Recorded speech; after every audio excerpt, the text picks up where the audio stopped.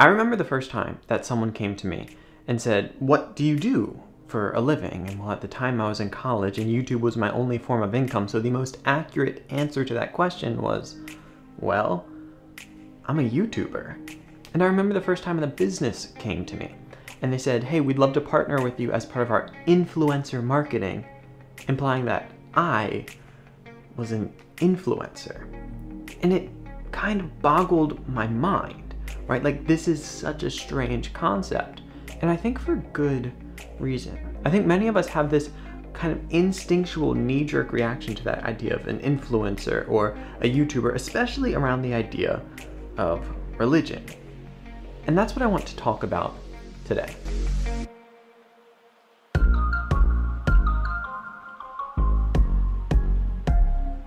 Well, hey guys, what is up? Welcome back to my channel. My name is Austin. This is Gospel Simplicity, a place where we seek to bring simplicity out of theological and historical complexity. Today we're shifting gears a little bit, and instead of doing an interview, you just have me today. So I hope you haven't clicked off already because of that. But I want to get back to doing some videos talking about the things that are most important to me, topics that I think really matter. And I think the topic we're going to be talking about today is something that all of us should be thinking through critically, because I think so many of us, we just kind of accept the status quo as is without reflecting theologically, without reflecting seriously about what this means and how we might interact with our age we live in. And specifically, I'm talking about this disproportionate influence that we can have in the modern world through things like YouTube. After all, you're watching this video on YouTube. And so before you think that I'm going to make a whole video about basically saying what I do is bad, rather than that, I'm inviting you to think with me critically about how should we make sense of these things. And so looking back over the past few years, I've been able to make tons and tons of videos, meet incredible people, have conversations I could have never imagined, and all the while get paid to do it and reach millions of people. All of that mainly from my dorm room in college. The fact that that's even possible is something that still is hard to wrap my head around. But for most of the time, I took that as kind of an unqualified good, right? I grew up in this evangelical context where the entire kind of MO is how can we leverage whatever we have to reach the most people with the good news of the gospel. After all, we have not just a good message, but we have the message that the world needs. And so we're going to leverage whatever means necessary to get it to the most people possible. In a sense, how do we take Christianity and scale it? Now, some of this is intrinsic to the Christian faith, right? The Christian faith is inherently evangelical in the lowercase sense, in the sense that our call is to go out and make disciples of all nations, right? That we are called to spread the faith. But I'm not sure we always think about the best ways to do it, or how what we're doing impacts not only those receiving it, but those giving it. And so today I'm going to talk to what I know, which is YouTube. What does it mean for us to have Christian YouTubers? Is that a good thing? And how should we think through that? Before I jump to the bad, which I think many people are prone to do, I think it is worth thinking about the fact that we are able today to reach more people than ever, reach millions of people from dorm rooms. We are able to reach across the globe and introduce people to the Christian message that might have never heard it simply through clicking record and upload. Of course, there's a couple more things that go into making videos, but that's the main idea. So that's a great thing, right? And it reminds me of Matthew 25 and the parable of the talents, in which the people they're given talents, they're given coins, and they go out and they multiply them, right? They take what they are given and they make the most of it.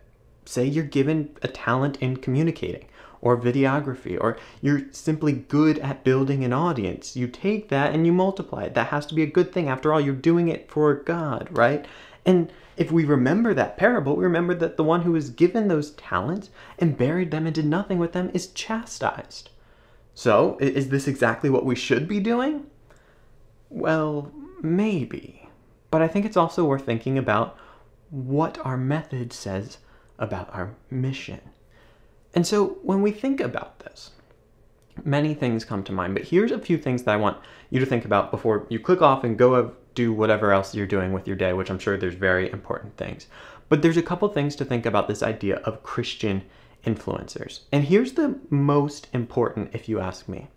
The challenge with Christian influencer culture is that the very things that make you good at being an influencer are disconnected from the things that make you a good follower of Christ. What do I mean by that? To be a famous Christian YouTuber, whatever that means, requires that you have some communication ability, you have some technical ability, right? You know the platform, you know how to make videos, and essentially you're good at making people like you.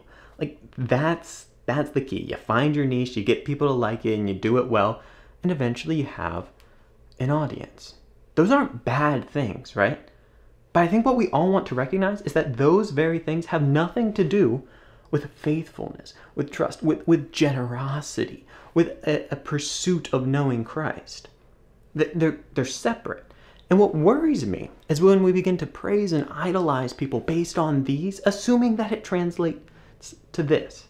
Now, if you're a person that makes content or you watch a lot of content, you read the comments, you can see that people like me, who have somewhat of an audience, get all types of comments, from "you are Satan incarnate" to "you are the best thing that has ever happened," right? And I can tell you that being in my shoes, that's a weird thing to navigate, and it's something I'm still navigating.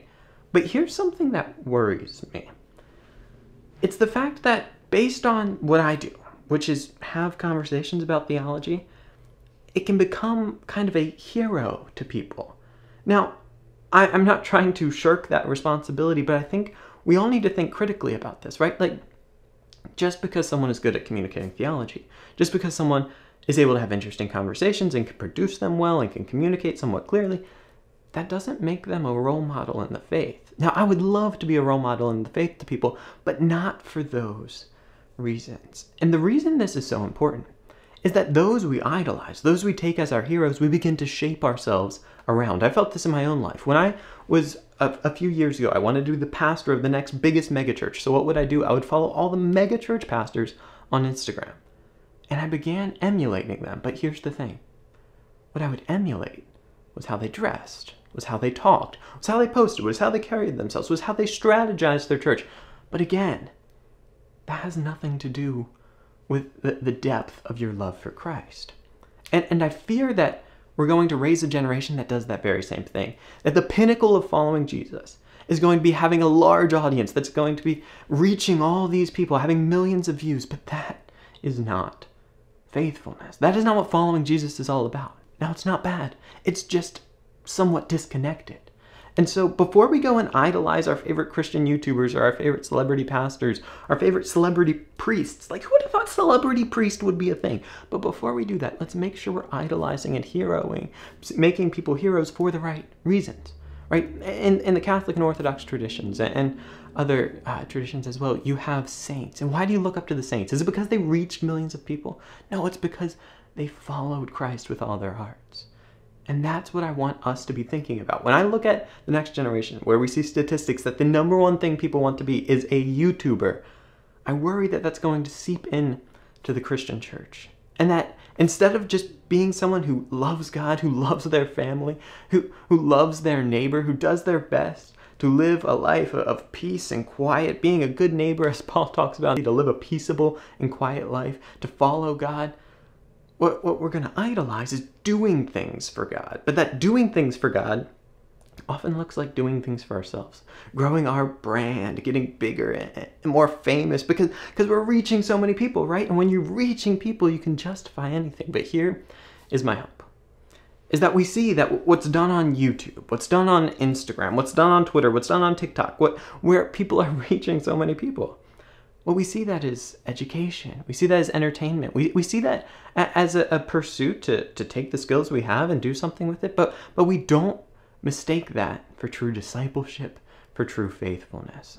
That we would be more passionate about pursuing an inner life than having this great outer platform. And I think if we can get that order right, we can see what YouTube is for what it is, or we can see what TikTok or Instagram is for what it is. An opportunity to connect, an opportunity to learn, an opportunity to be entertained, an opportunity to bring some redemption to a platform and meet people where they are. But let us never forget that isn't what following Jesus is all about. Following Jesus isn't about building our platform, building our brand, having the most followers, and making this big impact. Following Jesus is about daily faithfulness. And I know that there have been times in my own life where my channel is doing great, and at times it's when my channel is doing best that I can substitute that for personal faithfulness. And I just pray that we can all remember what is most important. And so here I'm preaching to myself as much as anyone else.